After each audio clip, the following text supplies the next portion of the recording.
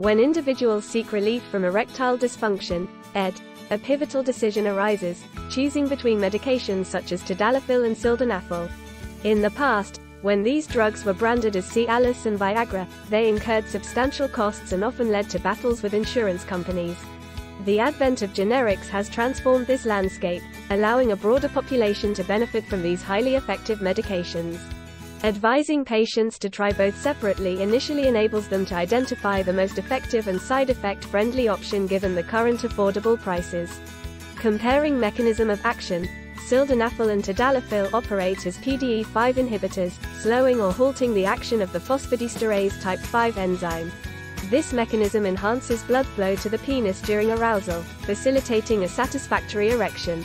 It is crucial to recognize that these drugs don't increase sexual desire, but rather optimize the penis's ability to fill with blood.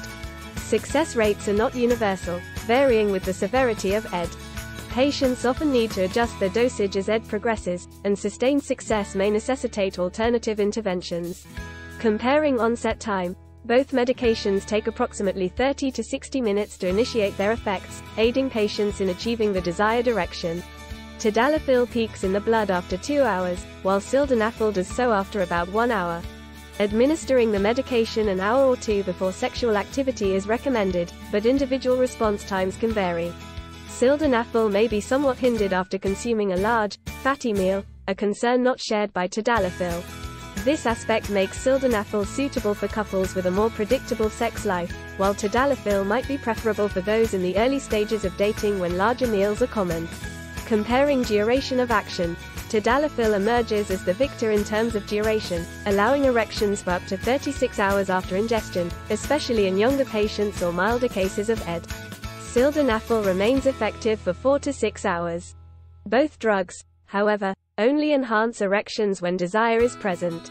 Comparing side effects, while both Sildenafil and Tadalafil may induce side effects, they are generally well tolerated. Headaches, nausea, flushing, stuffy nose, indigestion, and dizziness are potential side effects of Sildenafil.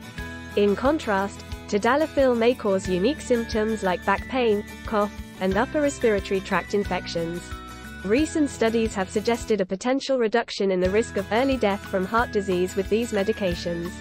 Comparing drug interactions, patients must disclose their use of nitrates to mitigate the risk of a sudden drop in blood pressure when using ED medication. Recreational poppers should not be taken concurrently with these medications. Consulting with healthcare professionals is crucial to ensure safe medication use. Addressing erectile dysfunction progression. Erectile dysfunction medications offer transient improvements in blood flow but do not reverse the underlying vascular issues. As ED progresses, alternative treatments such as injections or penile prostheses may become necessary. Assessing erection quality. Studies indicate that slightly more men achieved a satisfactory erection with Sildenafil, but Tadalafil, remaining in the bloodstream longer, was preferred by more men. The bottom line, given the affordability of generic options, prescribing a single ED drug for every patient may not be necessary. Each medication possesses unique benefits and risks, prompting a comprehensive discussion during consultations. With current prices, most patients can safely explore both Sildenafil and Tadalafil to identify the most suitable option for their needs. Immediate discontinuation and switching to another medication are advised if any side effects arise, with prompt medical attention sought for severe or persistent effects. Emphasizing the personalized approach in selecting ED medication ensures optimal outcomes for individuals seeking relief.